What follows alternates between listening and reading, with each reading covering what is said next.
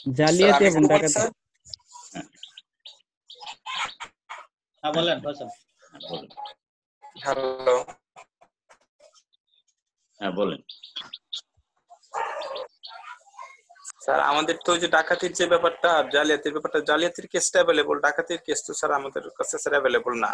আমরা মনে খুব সম্ভবত মাদকের কেসগুলো নিয়ে মানে আলোচনা করার কথা ছিল বা ওগুলা পড়বো ভাবছিলাম। মাদকেরটা তো আমরা পড়ছি আগে, নারী মাদকেরটা শিশু পড়াইছে মনে স্যার। হয়, আপনি নারী পড়ছেন শিশু কিন্তু কথা বলতে দেন ওনাকে, ওনার মত আচ্ছা প্রকাশ করতে দেন। হ্যাঁ স্যার, নারী শিশু আপনি পড়াইছেন। আমাদের অ্যাভেলেবল মামলাগুলো হলো স্যার অ্যাক্টের মামলা, নারী শিশুর মামলা, তারপর মাদকের মামলা, 420 406 এর মামলা স্যার, এগুলো স্যার আমাদের কোর্টগুলোতে স্যার অ্যাভেলেবল। স্যার আপনি অবশ্যই যে সবকিছু তো পড়াবেন ফৌজদারির ভিতরে, আগে অ্যাভেলেবল কেসগুলো আগে পড়ান, তারপর আস্তে আস্তে এয়ার কেসগুলোর দিকে গেলে মনে হয় স্যার ভালো হয়। এতে করে স্যার জেনারেল লয়াররা বেশি উপকৃত হবে আর কি। আর কেউ কিছু বলেন? স্যার আমার একটু নিবেদন ছিল। হ্যাঁ বলেন স্যার যে বলেন। ইয়াতে আমাদের এখন স্যার যে মামলাগুলো একটু প্রয়োজন ছিল স্যার, আমরা তো দীর্ঘদিন যাবত স্যার আপনার ইয়াতে সংস্পর্শে আসে স্যার। এখন আমাদের একটু ফৌজদারিতে স্যার 2টা মামলা খুবই স্যার আমাদের জন্য গুরুত্বপূর্ণ ছিল, যেটা স্যার জহির সাহেব আলোচনা করলো স্যার। ইয়াতে জালিয়াতি, তারপর হলো স্যার ডাকাতি, তারপর স্যার হত্যা মামলাটাও স্যার আপনি একাধিকবারই স্যার আমরা সামনে আগাইতে চাচ্ছিলাম স্যার। আর নারী শিশুর মামলাটা কিন্তু স্যার আমরা টোটালি শেষ করতে পারি নাই। তো স্যার আমার আজকে নিবেদন থাকবে, জালিয়াতির মামলাটা দিয়ে যদি স্যার আমরা শুরু করি স্যার, তাহলে মনে হয় স্যার আমাদের জন্য একটু ভালো হয় স্যার। ধন্যবাদ। জি সোহাগ বলেন। স্যার এই যে প্রথমত আমরা ওই যা আলোচনা করছি সবাই রাখেন, সবাই রাখতে হবে, সব মিলিয়ে করতে হবে যেহেতু কোর্সটা লম্বা। 34, 107, 109, তারপরে 149, তারপরে এই যে রিলেটেড যেগুলি প্রত্যেক মামলার মধ্যে জড়িত, প্রথমত আমরা এই ধাপগুলি আমরা সামনে না গেলে মনে হয় ওইগুলি থেকে আমরা শুধু যিনি প্রত্যক্ষ ওনাকেই পাই, কিন্তু পরোক্ষ যিনি ওনাদেরকে বাঁচানোর মতন সুবিধা আমাদের থাকে না। ওই বিষয়গুলি প্রত্যেক মামলায় জড়িত হয়ে যায়।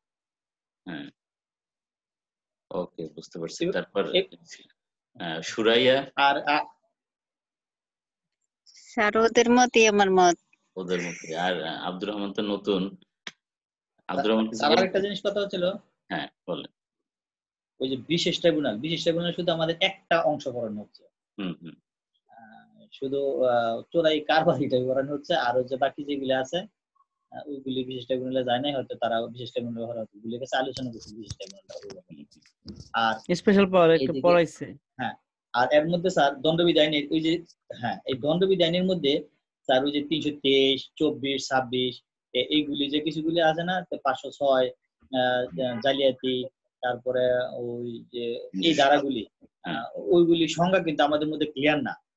385 শুধু আমরা শুনানি করে আর্জি দেখে আসলে কি বিশ্লেষণ হইলে এর রেজাল্ট হবে, এটা কিন্তু আমরা এখনো পুরা সামনে শুনানি করার জন্য সেই সচ্ছাস এখনো কিছু ব্যাখ্যা আছে স্যার, ঝামেলা আছে স্যার, ওইগুলি স্যার ক্লিয়ার করা দরকার। আর কার যদি এটা ক্লিয়ার থাকে তাহলে বলুক ওই ধারাগুলি তাদের ক্লিয়ার আছে কিনা। আব্দুর রহমানের কিছু বলার আছে?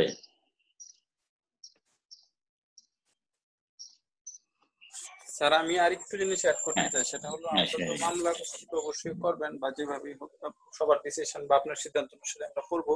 আমাদের মনে হয় মানে আমাদের প্রায় শোনা যায় জজ সাহেবরা বলে যে আপনি কি এটা বুঝেন, 342 কে আপনি বুঝেন, হ্যাঁ কগনিজেন্স কে আপনারা বুঝেন, না বুঝে আপনারা পটপট করেন, এভাবে আমাদেরকে বিভিন্ন সময় বলে। তো আমরা তো আপাত দৃষ্টিতে যতটুকু বুঝে সেটা বুঝি, বাট ওই যে জিনিসগুলো খুব বেশি অ্যাভেলেবল, কগনিজেন্স নেওয়া, 342 করা, এটা করা সেটা করা, যে জিনিসগুলো আসলে আমাদের মানে আইডিয়াটা বাড়ছে, ওগুলা যদি আপনি একটু বলেন যে ডিপ রুটেডলি যে জিনিসটা আসলে এটা, হ্যাঁ পাশাপাশি আর কি আপনারা যেটা মনে করেন ভাই, আমরা প্রচলিত লয়াররা যে জিনিসটা আসলে ধরতে পারি না একটা মামলা স্তরের ভিতরে, প্রতিটা স্তর তো আলাদা করে বলার কোনো প্রয়োজন নাই। তো যে জিনিসগুলো আমরা ভুল করি আর কি আপনার মতে, আপনার এক্সপেরিয়েন্স থেকে, তো সেগুলো যদি আপনি পাশাপাশি একটু বলে দেন আর কি, কারণ যেগুলো সকল মামলার জন্যই এক।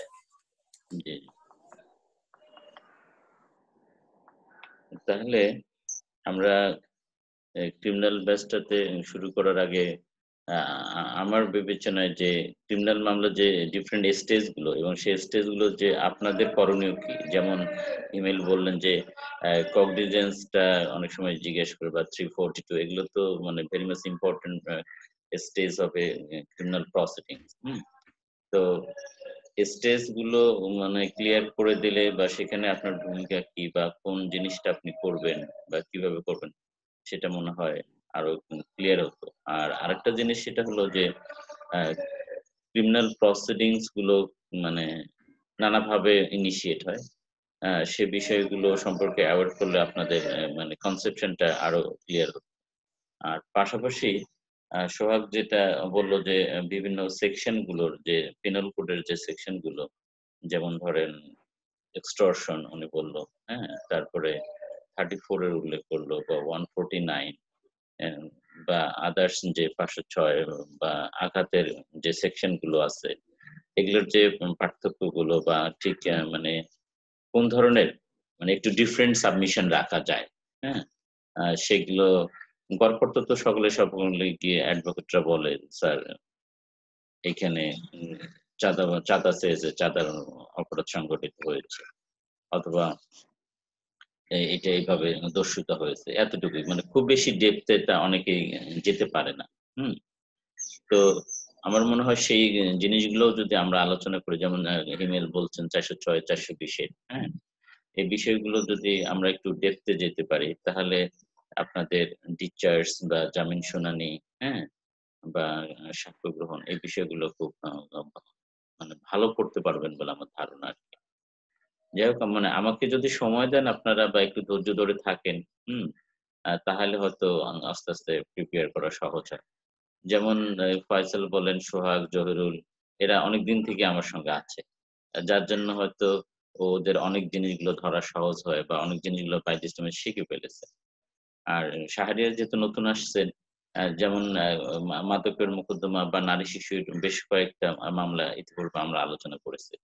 এখন কিছু বিষয় হয় যে আপনার জন্য নতুন, আবার কিন্তু ওদের মেক্সিমামের জন্য এটা পুরাতন ওরা হয়েছে। এই সমস্যাটা এই গ্রুপে একটু আছে। হ্যাঁ? আ গে তো এই সমস্যাটার আ সমাধান একটু কঠিন বলে আমার কাছে মনে হয়। যেমন ধরেন হিমেলের জন্য ৪০৬ ৪২০ এর মামলাটা আজকে একটু আলোচনা করলে অনেক ভালো হইতো। কারণ এটা খুব বেশি আ সংখ্যায় মামলা পাওয়া যায় সারা দেশে মানে ক্রিমিনাল কোর্ট গুলোতে। আবার তখন ফয়সাল আবার বলবে, "স্যার এটা তো আমরা শিখেছি অলরেডি। এটা তো আমাদের দরকার নেই।" তো এরকম কিছু কন্ট্রাডিকশন এখানে হয়। এটা একটা সমস্যা আমি মনে করি আরকি। যে যারা দীর্ঘদিন ধরে আছে, হ্যাঁ? অ্যা গে অ্যা আর যারা নতুন নিউলি মানে জয়েন করছেন, তাদের মধ্যে এই কন্ট্রাডিকশন টা বা একটু কম্প্রোমাইজিং হতে হবে আরকি, হ্যাঁ? যাতে নতুন বিষয়গুলো যেগুলো মানে কারোই কমন পড়ে না। যেমন ধরেন ড্যাকৈটি, এটা এখনো কাউকে পড়ানো হয়নি। বা ধরেন মার্ডার। এখন মনে করেন হ্যাঁ, ইমেইল ঠিকই বলছেন যে এই মামলাগুলো তো আমাদের কাছে আসে না। এখন আমরা এগুলা শিখে কি করব? হ্যাঁ? তো আসে না ঠিকই, কিন্তু আপনি এই স্টেজে যদি এরকম একটা মামলা হাতে নিয়ে তার একটা রেজাল্ট করাতে পারেন, তাহলে কিন্তু আপনার ওকালতির জন্য, আপনার প্র্যাকটিসের জন্য খুব ভালো হয় বা একটা আউটস্ট্যান্ডিং মাইল ফলক যোগ হয়। ইটস অ্যানাদার মাইলেজ, হ্যাঁ? ঠিক একইভাবে নারী শিশুর মামলাগুলোতে ধরেন রেপের মামলা, হ্যাঁ? অথবা মানে কজিং ডেথ ফর ডাউরি অথবা কজিং মানে ডিভোর্স হার্ট ফর ডাউরি বা সাধারণ যে যৌতুকের দাবিতে মানে আঘাত, অথবা মিথ্যা মামলা কিভাবে করা যায় নারী শিশু আইনের। নারী শিশু আইনে কিন্তু মিথ্যা মামলা করে যথেষ্ট স্কোপ এখানে। কিন্তু সেই জিনিসগুলো যদি শেখা যায় তাহলে ভালো হয়। যে হয়তো এই বয়সে আপনি একটা ভালো পারফরম্যান্স শো করলেন। হুম? তো যার জন্য আমার যেটা মনে হয় যে আপনার উম এই কমন পড়া না পড়া নিয়ে যে আমাদের যে একটু ইয়ে আছে, কি বলে কন্ট্রাডিকশন আছে। স্যার আমি তো এটা পড়ছি, আমি তো ওইটা পড়ছি, আমি এটা এখন পড়ব না। হ্যাঁ? তো এটা একটু সমস্যা। এটা একটু যদি কম্প্রোমাইজিং হন তাহলে মনে হয় ভালো হয়। কারণ যারা দীর্ঘদিন থেকে আছে তারা ঠিক যে জিনিসটা পড়া হয়েছে সেই জিনিসটা তারা পড়তে চাবে না। এটা খুবই স্বাভাবিক। হুম?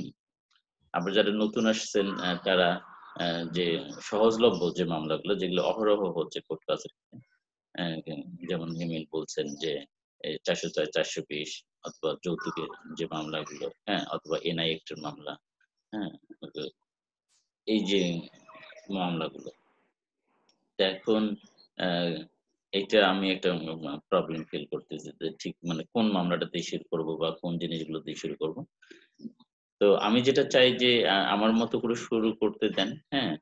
তাহলে এই এখানে হয়তো কারো রিপিটিশন হবে অথবা কারো কাছে নতুন মনে হবে। এইভাবে আসলে এগিয়ে যেতে হবে। সোহাগ যে কথাটা বলছিল যে স্যার আমরা ৫-৬ মাস থাকার জন্য আসি এখানে। এরকম একটা মনোভাব নিয়ে আসি। হ্যাঁ? তাহলে হয়তো আমরা পর্যায়ক্রমে সব জিনিসগুলো আমাদের কাছে আসবে। কিন্তু হয়তো কেউ ১ মাস থাকলো, লিভ করলো। কোনো কারণে জামাতটা কমন করলাম। তখন এগুলোর কিছু সমস্যা হয়। আর পার্টিসিপেন্টের সংখ্যা কমে গেলে তখন আবার ব্যাচটা মানে টেনে নেওয়া যাওয়া মানে একটু সমস্যার ব্যাপার হয়ে যায়। এই জিনিসগুলো একটু প্রবলেম। তো দেলোয়ার আপনাকে ধন্যবাদ যে আপনি জয়েন করছেন। আপনি দেলোয়ার কি শুনতে পাচ্ছেন? দেলোয়ার মনে হয় শুনতে পাচ্ছেন আমাকে। তো যাই হোক, স্যার আমার একটা কোশ্চেন ছিল স্যার। দেলোয়ারকে সব বলে নিয়ে আসছি স্যার। স্যার হ্যাঁ বলেন। স্যার আমার একটা কোশ্চেন ছিল এমন যে এই নারী শিশু মামলায় ধরেন ডিসচার্জ দিল বা ফাইনাল রিপোর্ট দিল, সেই ক্ষেত্রে কি মিথ্যা মামলা করতে পারবে আসামি পক্ষ? হ্যাঁ, মিথ্যা মামলা করতে পারবে। মিথ্যা মামলা আচ্ছা করতে আচ্ছা পারবে। জি স্যার। আচ্ছা যাই হোক, আমরা অন্তত শুরুটা করি আজকে। তারপরে আমরা দেখবো যে কোন মামলাটা শেখা যায় বা কোন মামলাটা নিয়ে আলোচনা করা যায়।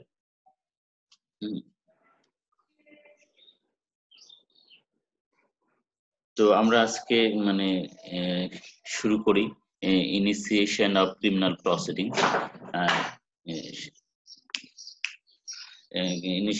ইনিশিয়েশন ক্রিমিনাল প্রসিডিংস অর্থাৎ মানে যদি আপনাদের কাছে খুবই মানে এলিমেন্টারি মনে হবে, কিন্তু এগুলাতে আপনাদের আইনজীবী হিসেবে কি করণীয় সেই জিনিসটা সম্পর্কে আমি একটু অ্যাওয়্যার করব আপনাদের। আমরা মানে খুব শর্ট করে করব, যেহেতু আপনারা এই বিষয়গুলো সকলে জানেন, এই জন্য সংক্ষেপে আলোচনা করব। তো আপনারা সকলে জানেন যে ক্রিমিনাল প্রসিডিংস প্রধানত দুই ভাবে শুরু হয়। একটা হলো সিআর মামলা হিসেবে, আর একটা হলো জিআর মামলা হিসেবে। তো প্রথমে আমরা জিআর মামলা দিয়ে শুরু করি, শর্ট করে আলোচনা করব যেহেতু আপনারা এই বিষয়গুলো জানেন। ক্রিমিনাল প্রসিডিংস জিআর মামলা শুরু হবে শুধুমাত্র ধর্তব্য অপরাধের জন্য, কগনিজেবল অফেন্সের জন্য। এই ধর্তব্য অপরাধের সংবাদটা আমরা যে পুলিশ স্টেশনে দিই, লিখিতভাবে দিতে পারি বা মৌখিকভাবে দিতে পারি।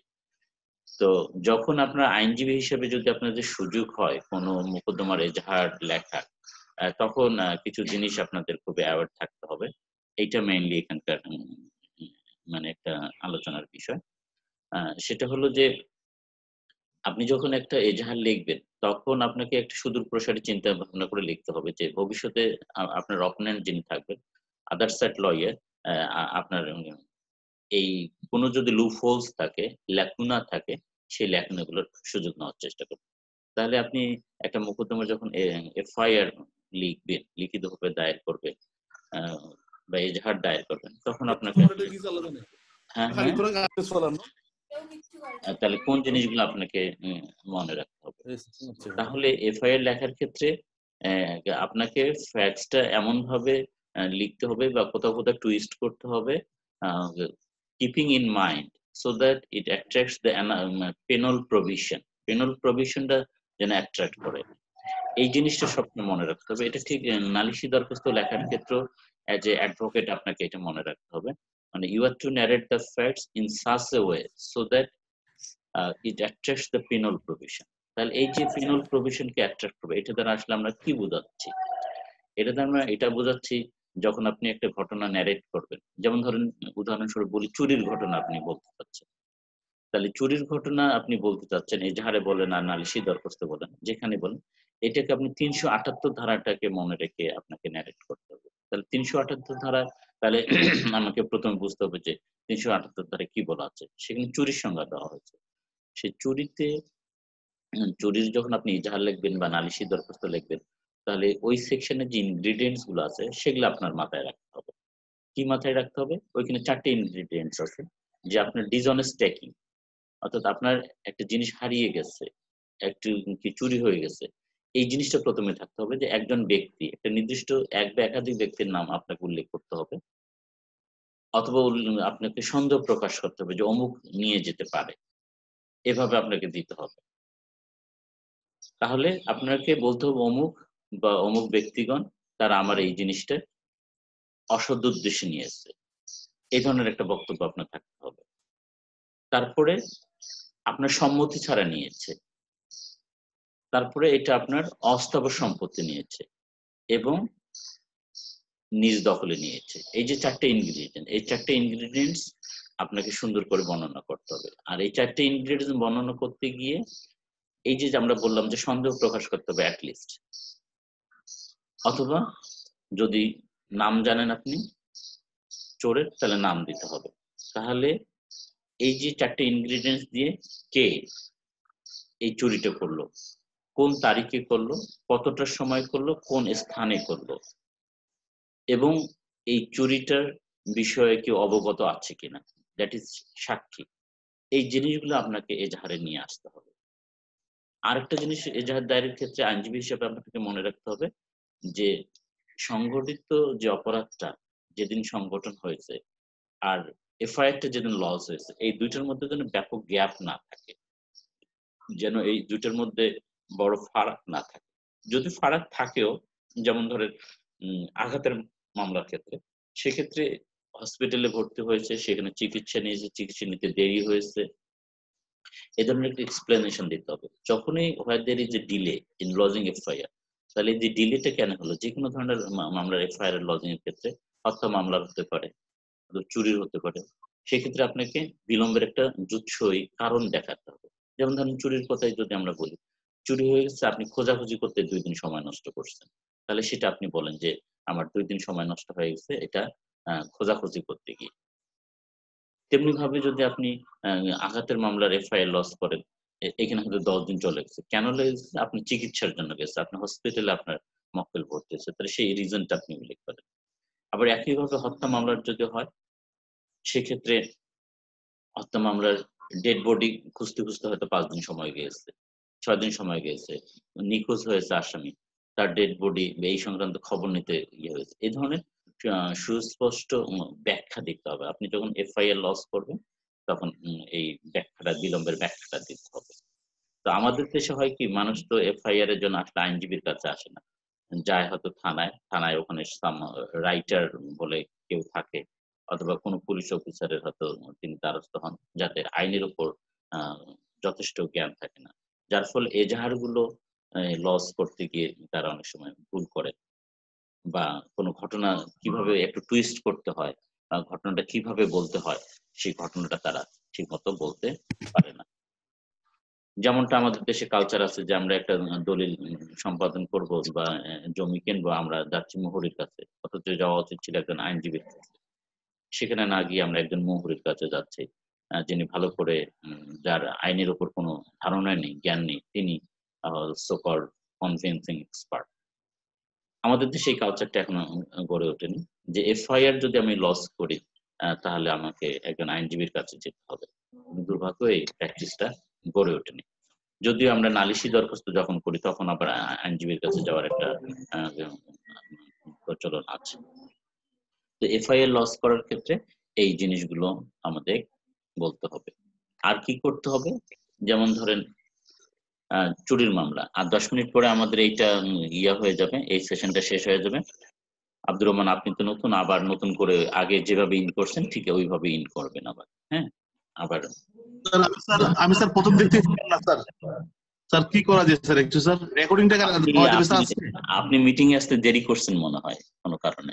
স্যার আমি আসলে জানি না যে আজকে স্যার এই টাইমে হবে মিটিং হবে, কারণ গতকাল তো আপনি বলছিলেন রাত 9টার দিকে হবে। রাত 9টায় একটা প্রোগ্রাম আছে, আজকে হওয়ার কথা ছিল না। যেটা রাত 9টা সেটা রাত 9টাই হবে, ওটা একটা হলো ওয়ার্কশপ, ওই ল্যান্ড। আজকে যে 11টার সময় তো কোনো শিডিউল ছিল না, গতকালকে বলছিলেন না যে জি এই সকালে আলোচনা শুরু হচ্ছে। তাহলে আপনি দিলওয়ার সাহেব, সোহাগ ভাই আমাকে ফোন করে নাই, কিছু বলো নাই আজকে? না আজকে এটা কথা হচ্ছিল এরকম, দিলওয়ার ভাই 3টায় আরেক করবো আমরা। গতকালকে মিটিং এ 3টে সিদ্ধান্ত হচ্ছে, যেহেতু কোর্টের শিডিউল পরিবর্তন হয়ে গেছে, সেই ক্ষেত্রে আমি স্যারকে একটু আজকে বলছি, স্যার আমরা তো 3টার সময় করার কথা ছিল, এখন কি করি? আর এটা কিন্তু দিলের ভাই মনে করবেন ওই সিভিলের বেস না, এটা নতুন একটা বেস, ক্রিমিনাল আজকে থেকে মাত্র শুরু করতেছে। হোয়াটএভার, আমি তো আপনাকে আগে এটার থেকে জন্য বলে আলাদা রাখছি ফি যেটাই দিতে হবে হবে হোক প্রত্যেককে আমাকে স্যারকে। এনরোল করবেন। আমি তো বলে হ্যাঁ রাখছি আপনাকে, আমি তো আগে থেকে বলে হ্যাঁ রাখছি হ্যাঁ হোক ক্রিমিনাল হোক আমাকে এনরোল করবেন, আমি থাকবো। কিন্তু আপনি আমাকে ফোনও করেন নাই, বলেন নাই। দ্যাটস ওয়াই আমি এখন 20 মিনিট না মিস না করলাম। না না না, আজকে বেশি আচ্ছা তাও কিছু আমি নেই আপনাকে নাই। এখন ফোন করছি। দেলোয়ার সাহেব শোনেন, আজকে আমরা খুব বেশি মানে এতক্ষণ প্রিলিমিনারি ডিসকাশনে ছিলাম, আপনার তেমন কোনো লস হয়নি। জাস্ট আমাদের প্রথম ডিসকাশনটাই আপনি ইন করছেন যে how to lodge N FIR, এইখানে আছে, আপনার খুব বেশি লস হয়নি। আমরা প্রাথমিক এতক্ষণ অন্য আলোচনায় ছিলাম। আমাদের এই আলোচনাটা জাস্ট শুরু হলো যে কিভাবে এফআইআর লস করতে হয়। এফআইআর লস করার ক্ষেত্রে একজন আইনজীবী হিসেবে যদি আপনার কাছে কেউ আসে, তাহলে সেক্ষেত্রে আপনার কোন জিনিসগুলোর দিকে একটু খেয়াল রাখতে হয় সেটা নিয়ে আলোচনা আমরা করতেছিলাম। এই আলোচনার এই পর্যায়ে আমরা হলো যে আমরা যদি যেমন চুরির মামলার যদি এফআইআর করি। দেলের ভাই। জি জি হ্যাঁ হ্যাঁ হ্যালো সব বলেন তাড়াতাড়ি। স্যার আমি স্যার আরেকটু ভাই, আমাদের এই জি বেশ জি কিন্তু মাত্র শুরু করতেছে, 4-5 দিন যাওয়ার পরে আমরা এই বেসটা মাত্র শুরু করতেছি, 4-5 দিন যাওয়ার পরে দেখবো এই বেসে কতজন অংশগ্রহণ করে এবং কতজন টিকে। যতজন অংশগ্রহণ করে এবং যারা যারা টিকে তারপরে একটা ফি নির্ধারণ করব স্যারের আলোচনা সাপেক্ষে, বলে আমরা এত টাকা দিয়ে স্যারকে শুরু করতেছি। এইটা হচ্ছে ওকে আমাদের ওকে এই বেসের মূল উদ্দেশ্য। এখন যদি কেউ বলে আচ্ছা 1000 সৌরভ টাকা দিয়ে, সাহেব, হ্যাঁ এই বিষয়টা আপনি তো হ্যাঁ জানাইছেন, ওনার সাথে পরবর্তীতে আপ করে নিয়েন। হ্যাঁ, ক্লাস সামনে আগাইলে মনে হয় এখন আর ক্লাস ডিস্টার্ব পরে দলন। ওকে ওকে ঠিক আছে। যাই হোক, আমরা এফআইআর লজিং এর যেটা বলতেছিলাম সেটা হলো যে যেমন চুরির মামলার ক্ষেত্রে আমার কোন কোন আর্টিকেলস চুরি হয়েছে এটা আমার সুনির্দিষ্ট বর্ণনা আমার এজাহারে থাকতে হবে। এটা যদি আমি ভুল করি তাহলে এজাহারটা ডিফেক্টিভ হয়ে যাবে। আবার এই এজাহারের ভিত্তিতেই পুলিশ উদ্ধার করতে পারে। সে উদ্ধারের যে জব্দ তালিকা এই দুইটার সঙ্গে ম্যাচিং থাকতে হবে। যদি মিসম্যাচ হয়ে যায় তাহলে আদার সাইড লয়ার, একুইস্ট পক্ষ লয়ার এটা সুবিধা নেবে ইন ফিউচারে।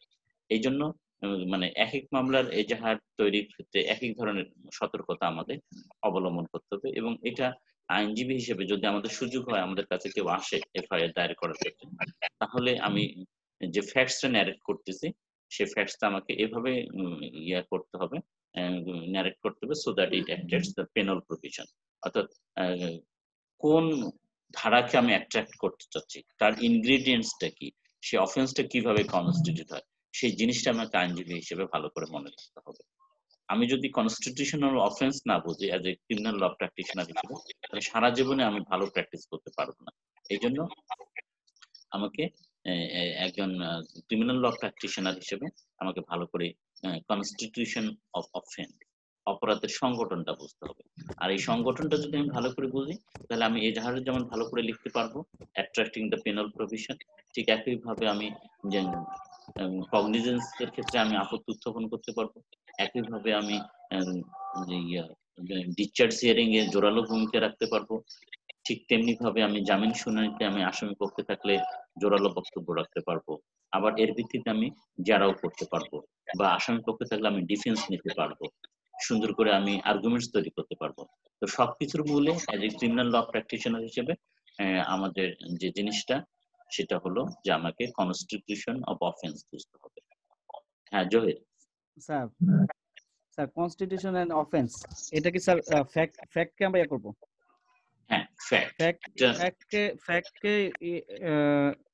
ফ্যাক্টকে বেস করে আমরা কনস্টিটিউশন অফেন্স হয়েছে কিনা সেটা বুঝবো। রাইট, ফ্যাক্টের ভিত্তিতে। ফ্যাক্টের ভিত্তিতে আপনারা জানেন, যেমন ধরেন যদি আমরা উদাহরণস্বরূপ বলি চেক ডিজনের কথা, তাহলে চেক ডিজনের কিভাবে এই অপরাধটা কিভাবে সংঘটিত হয়। কয়েকদিন আগে আমি একটা পোস্ট দিচ্ছি, আপনারা হয়তো অনেকে পড়ছেন কিনা জানি না, অপরাধের আইনানুগ সংগঠন। এখানে খুব আমি চমৎকার করে একটা উদাহরণ দিয়েছি যে কি অফেন্স মানে কনস্টিটিউট হওয়া বলতে আসলে কি বোঝায়। যেমন ধরেন আমরা যদি কেউ মক্কা মনোয়ারায় তাওয়াফ করি বা ভ্রমণ করি, তাহলে ওখানে কিছু যে আনুষ্ঠানিকতা করি এটাকে উমরা বলবে। আবার একইভাবে আমরা যে জিলহজ মাসের 10, 11, 12 তারিখে একই আনুষ্ঠানিকতাগুলো করি, তখন কিন্তু এটার নাম হবে আমার হজ। তাহলে এই যে ডিফারেন্স, একই স্থানে ঘটনাটা ঘটলো কিন্তু শুধুমাত্র সময়ের কারণে এটার দুই ধরনের নাম হয়ে গেল।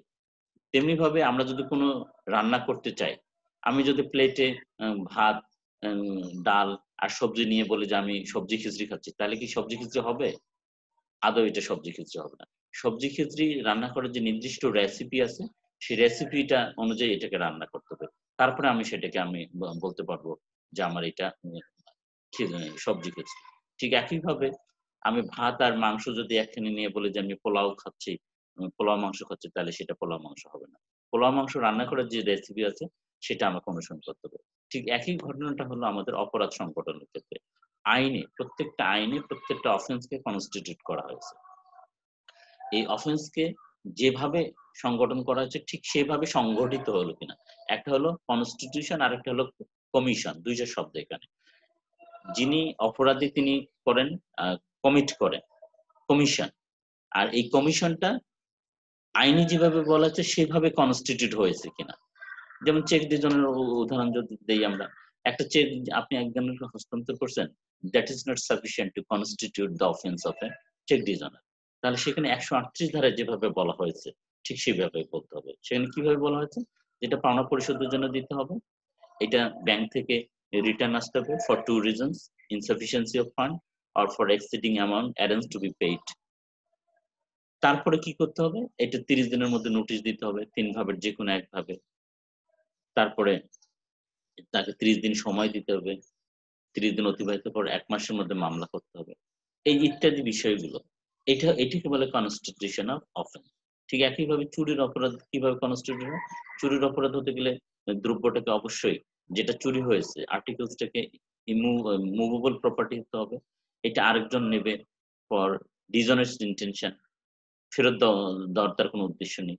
তারপরে সেটা আপনার উইদাউট কনসেন্টে নেবে এবং নিজ দখলে নেবে আত্মসাৎ করার জন্য। তাহলে এই যে উপাদানগুলো, এগুলোকে বলা হচ্ছে কনস্টিটিউশন অফেন্স।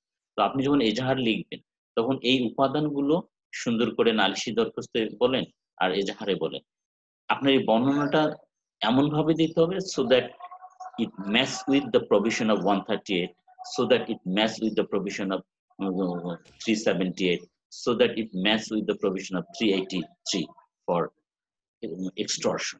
তাহলে আমাকে আইনজীবী হিসেবে আমি এজাহার লিখি আর আমি নালিশি দরখাস্ত লিখি, ঘটনার বর্ণনাটা আমাকে এমন ভাবে দিতে হবে so that it attracts the penal provision।